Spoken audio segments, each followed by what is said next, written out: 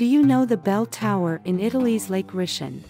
When you visit Italy, think about visiting some little-known and unpopulated places, instead of visiting the sights of Rome, the capital, and the water city of Venice. Head to the artificial Lake Richin, which was formed in 1950 after the area was flooded with water as a result of the construction of a dam to generate electricity, where the waters of this lake covered the tower of a church dating back to the 14th century, which was part of the village that was also flooded, which consisted of 163 buildings, all of which disappeared due to the high water level. The strange thing is that the shape of the bell tower varies according to the rate of rising water level in the lake.